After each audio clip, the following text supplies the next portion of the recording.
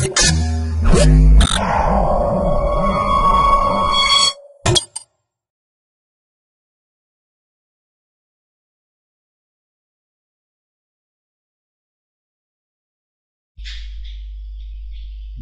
to myprojectbazaar.com. Let's discuss about the product.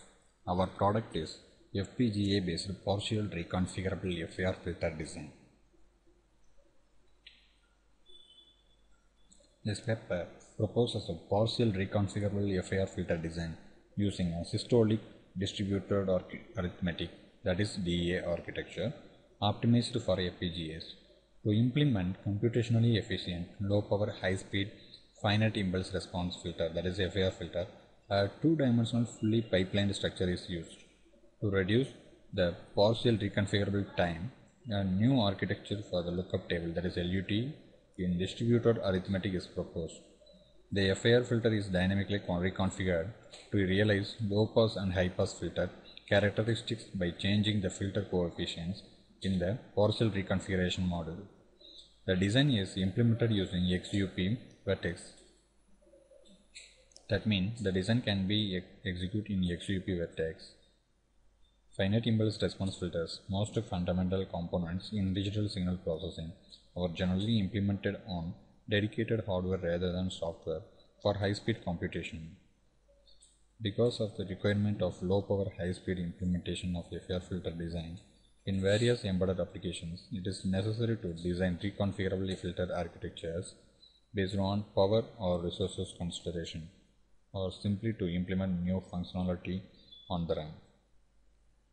FPGA is one such platform which allows adapting hardware resources to meet time-varying requirements in power, resources, or performance, and at the same time maintaining a good speed of operation.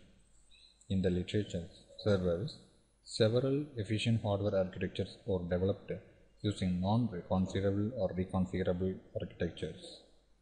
One of the challenges in partial reconfigurable architectures is the reconfigurable overhead, which is the time spent for reconfiguration on the fly. Because of the computational complexity and the reconfiguration time of the FIR filter increases with the increase in the filter order and the type of arithmetic used. As multipliers consume more power in multiply and accumulator, that is MAC operations, several multipliers less schemes have been proposed in the literature. Distributed arithmetic methods is one of the multiplier less technique which uses memories. A reconfigurable FIR filters has been proposed earlier using Xilinx reconfiguration tool.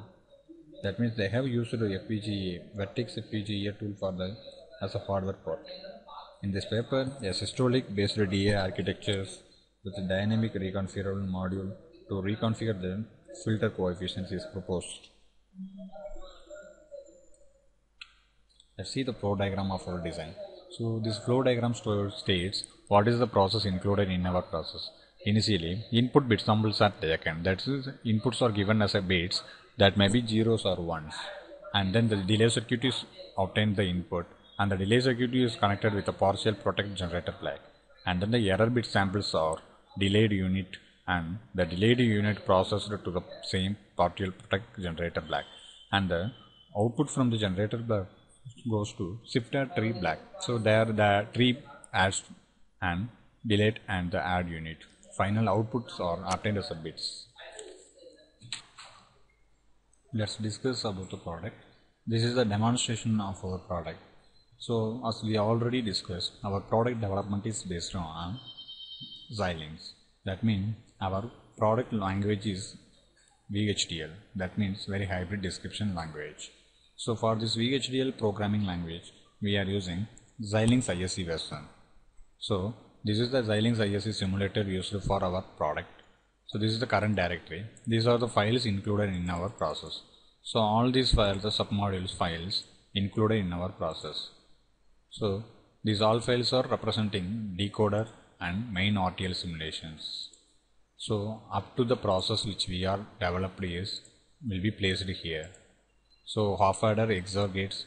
So usually in VHDL every programmings are based on the XOR logic gates functions. So here by using logic gate functions we have designed shifting and tree process and the main RTL and similar process.